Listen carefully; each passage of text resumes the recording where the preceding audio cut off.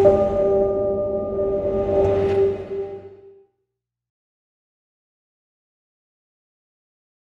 everyone, thanks for tuning in. My name is Corentin Delprat. I'm a game director at Hutch, and this is a talk about F1 Manager.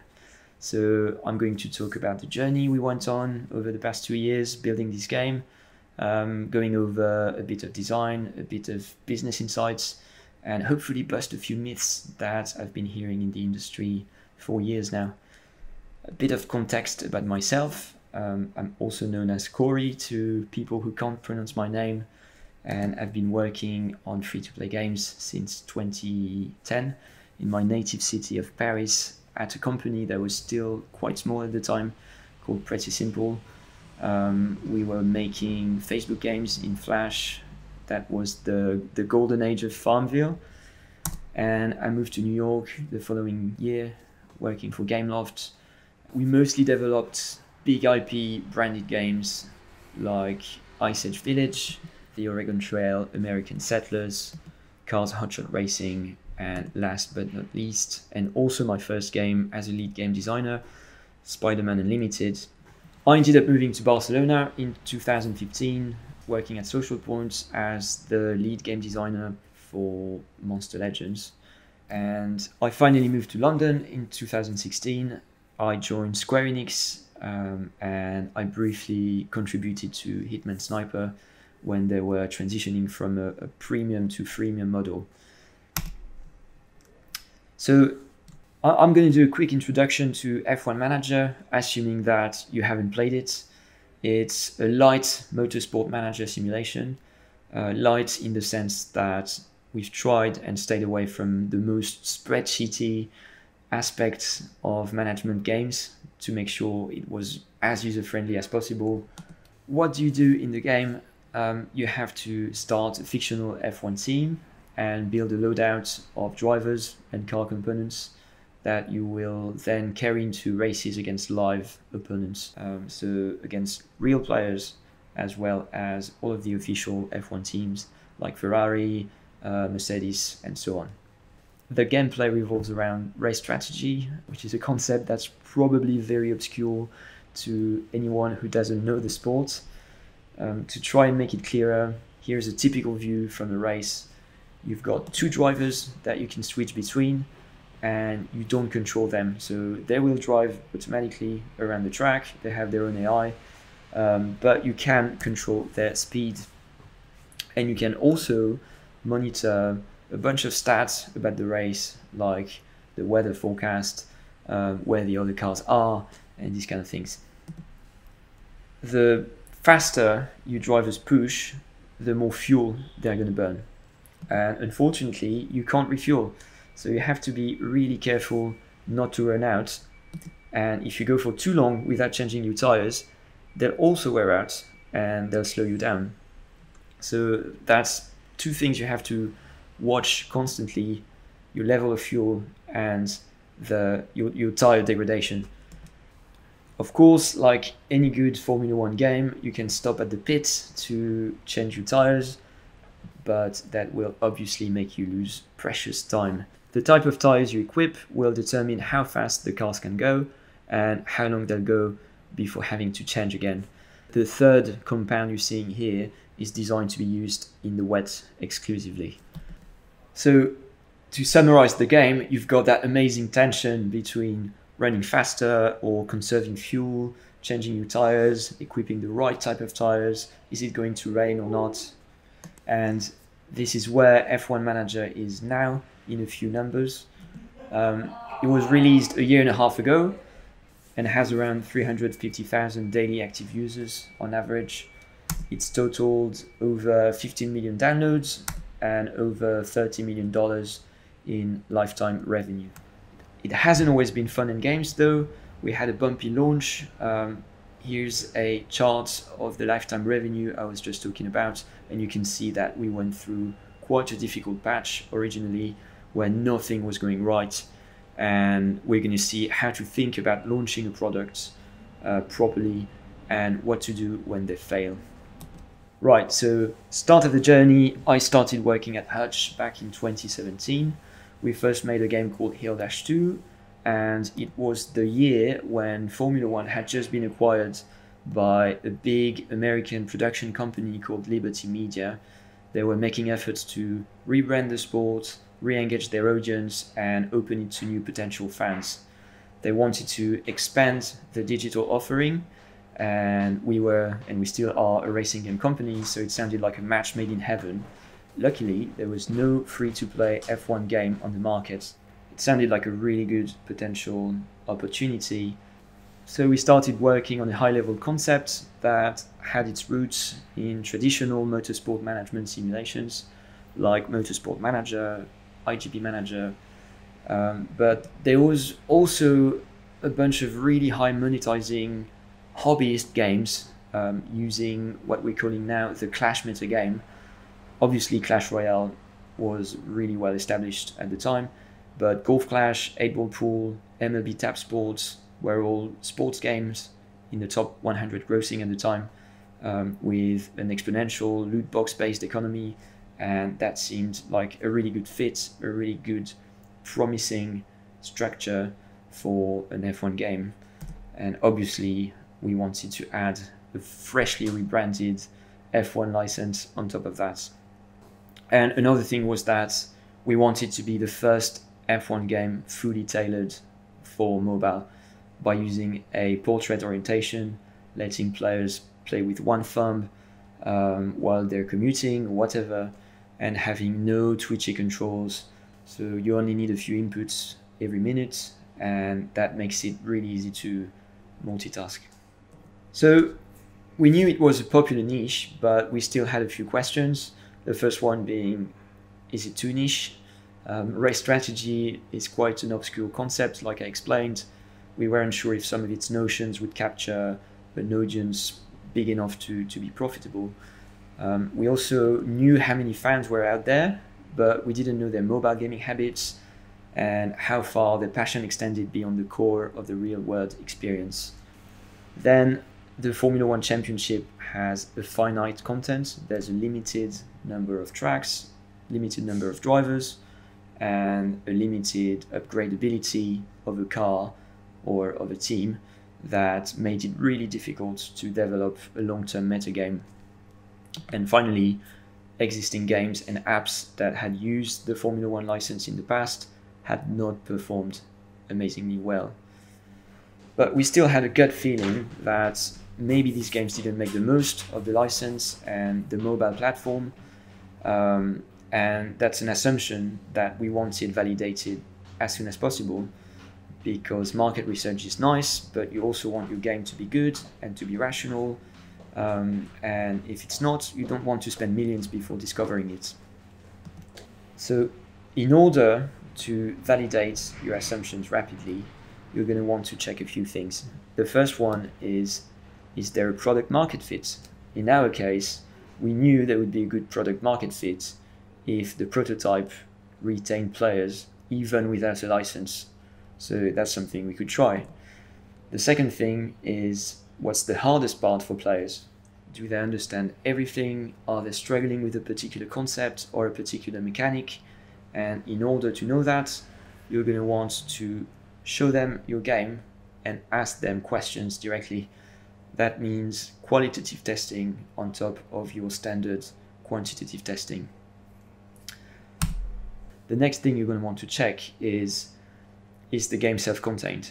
Is the core loop strong enough to keep players engaged despite a limited content in our case? And then finally, you're going to have to focus on one primary metric and a secondary metric.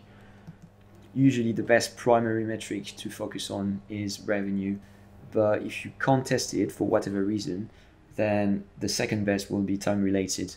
Could be session time, could be the number of sessions per day, it can be stickiness. It really depends on your game. Our secondary metric was cost per install, so user acquisition costs, because that's the closest we could get to revenue, and that's something we could use to set revenue targets for the next stage. With that in mind, we started working on a first validation build with a team of 3 people, myself, 2 client engineers.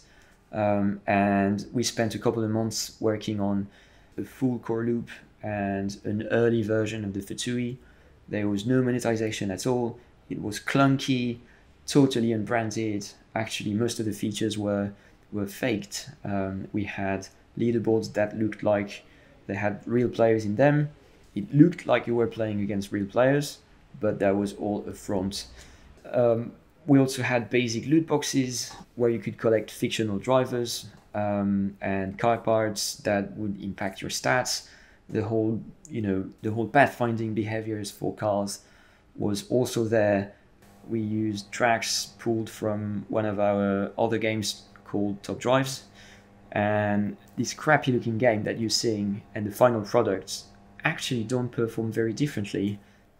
So we released that build in March 2018, and then a second build the following month, starting to implement all of the user feedback we were getting, fixing bugs, polishing a few things, trying to make the experience better.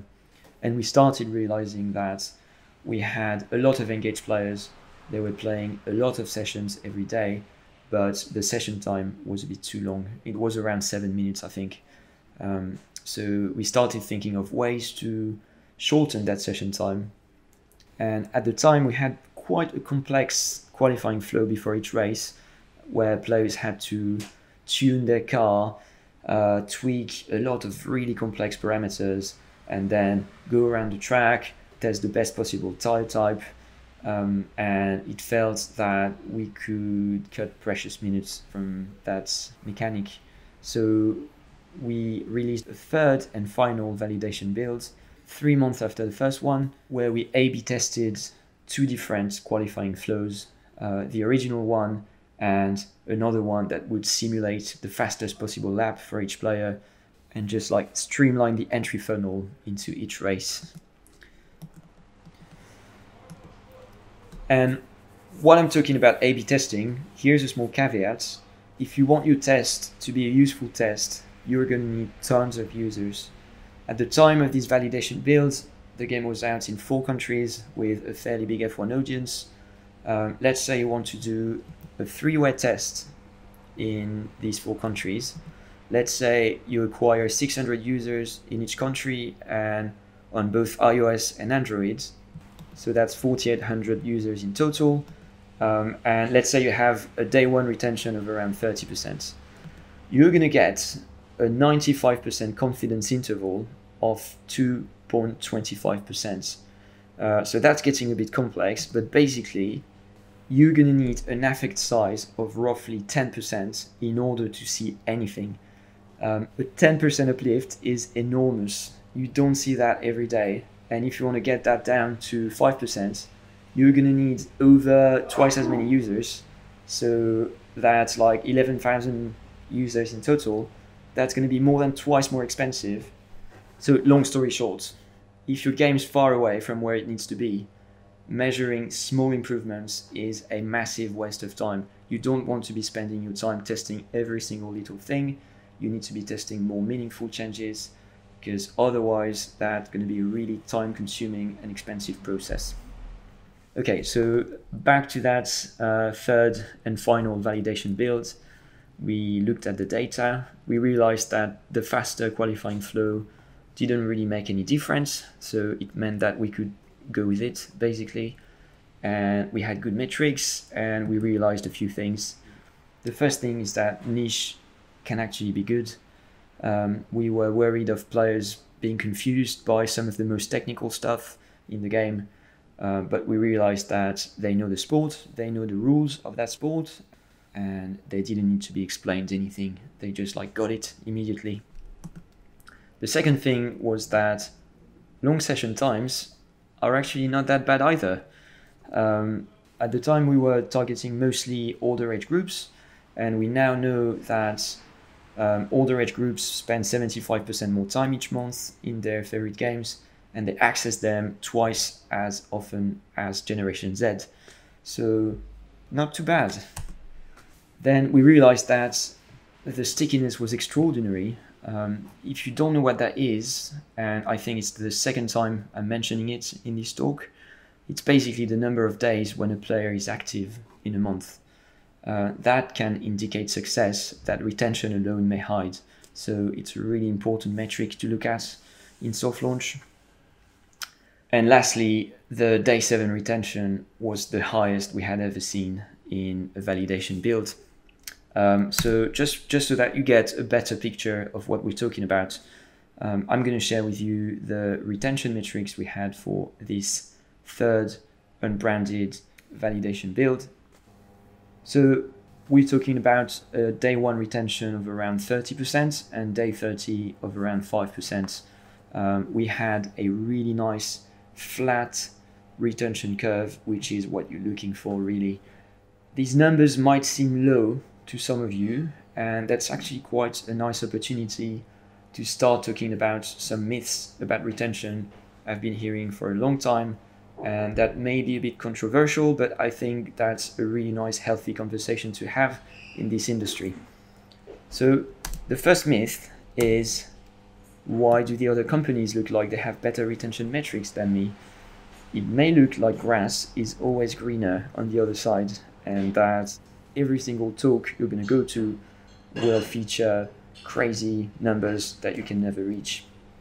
Well, that's not always true. Many games, especially free-to-play mobile games, are experiencing a long-term decline in active audiences.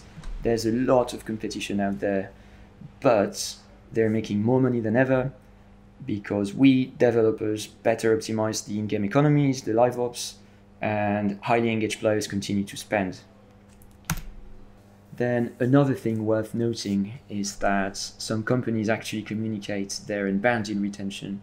If you don't know what that means, it means that there can be any number of days between the first day a player logs into the game and the day when they return. So that's really useful to artificially inflate your retention metrics and make them look bigger than they actually are. And it's really easy to cherry pick your best cohort and date range. Most companies will not tell you when the data was measured or for how long. If you look at F1 Manager, if we look at a cohort that joined the game in mid-September 2019, I can actually make the numbers say that we have a 41% day 30 retention, which is obviously not true. So yeah, something to keep in mind when you're looking at your data. Things are not always that bad. The second retention myth I'd like to talk about is also something I've heard many times. You can't increase your retention after launch. Again, this is not true. Your retention will fluctuate a lot throughout the lifetime of your game. If you get featured on the Apple or the Google Store, you're going to have tons of users coming in, very likely lower quality users who just want to try your game, but they don't really care about it, and your retention will decrease. On the opposite, if you tweak your UA and you get better quality users, or if you don't run UA at all and users find your game by themselves, so they will be self-selected, then your retention will increase. So that's something to be mindful of. And you can always add small retention-focused features, make small quality of life improvements, even if they don't have a massive impact on your retention. They can stack up to great effect and lead to a long-lasting increase in retention. Here comes the last retention myth, and probably the most important, the idea that day 1 retention is key. Day 1 retention is obviously important to measure the appeal of your game, but it doesn't really matter if your players churn by day 30. So many companies have this arbitrary target for day 1 that they have to hit, but you can pull a business case out of looking at the metrics you have rather than the ones you don't have. You have to look at your genre, you have to look at the revenue compared to your company size or your team size. For example, the simulation genre has a day 1 retention of 20% on average, and your day 1 retention can be as low as 20% without being any cause for alarm. What you have to look at are the ratios between day 1 and day 7 and day 7 and day 30.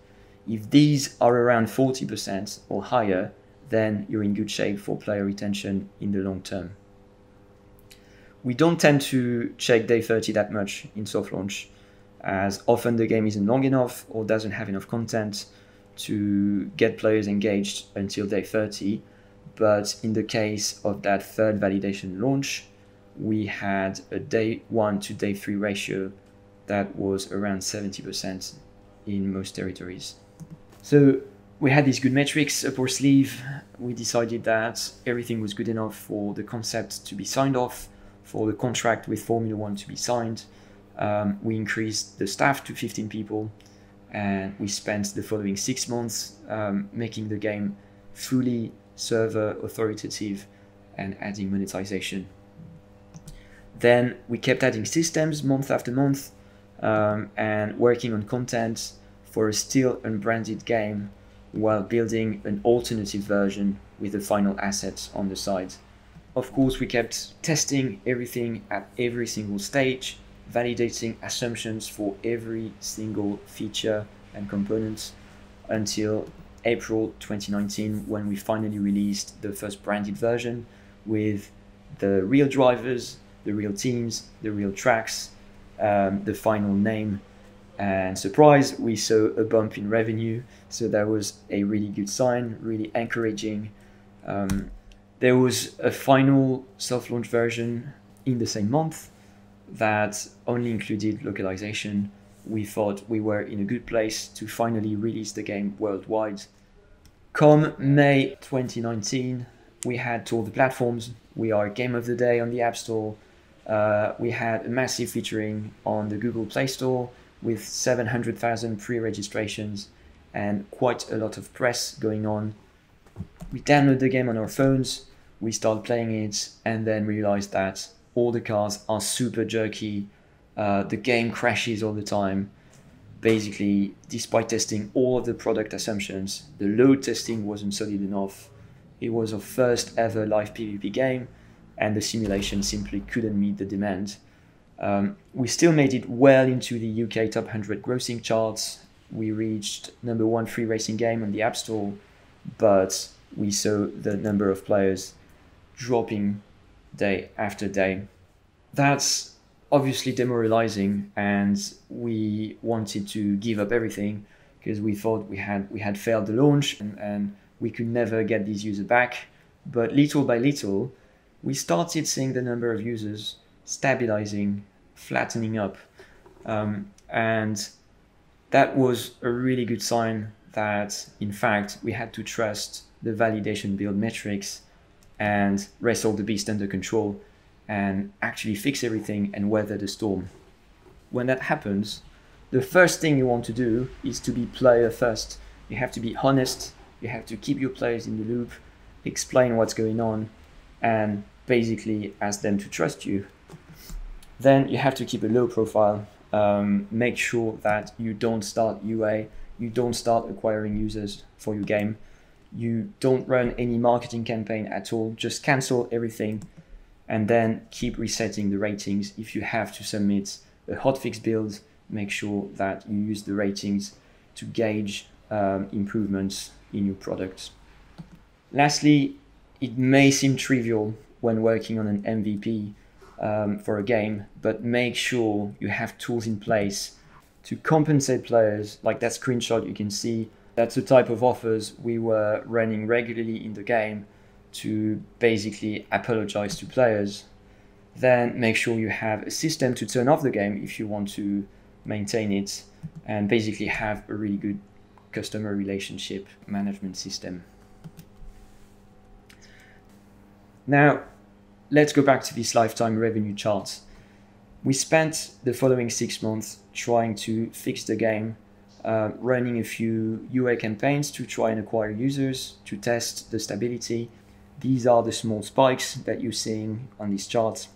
And on the side, working on a feature called Grand Prix Events, which is a big tournament mode that's synced with the official race calendar, and that is the main live op of the game. So we did all of that until we were in a place where we felt confident that we could relaunch. And here you go. After crossing the valley of despair for so long, asking players to trust us, we relaunched the game. We immediately entered the top grossing charts again, and we could finally be profitable and scale the game and focus on new content and features and ultimately sleep better at night. And if you look at the right hand side of this chart, you'll see that a year after the initial launch, we've actually entered a second stage of growth. So that pretty much coincides with the start of the real life season, which is a question we had to ask ourselves. How do you deal with the change of drivers, teams, lineups, rankings from one season to the next? Traditionally, sports games would release a new title. You'd go to a store, you'd buy a new game, you'd go home and have access to the updated content. We obviously couldn't do that in a live game because players own different drivers and items, and you have to be fair to everybody. So we decided to actually annualize the whole content for everyone, which is something that you've probably seen in some of the EA Sports mobile games, but hasn't really been done that often in the industry. Basically, the idea is to give everybody a season score that is based on how they did throughout the year in various categories, like how many drivers they've collected, how many times they've leveled them up. And the higher the score, the more of a head start they'd be given next season. So for example, they could start the new season with faster timers to unlock loot boxes or fancy frames around their player portraits and skip some of the randomness from loot boxes as well. And once the season actually switches over, the progress is reset for the entire user base, which means that the team you were using until now is cemented into a legacy team you can't use as much, and you have to start progressing from scratch again and collecting new drivers and new car components and going through the leagues and becoming the best again. It's incredibly nerve-wracking to release such a feature.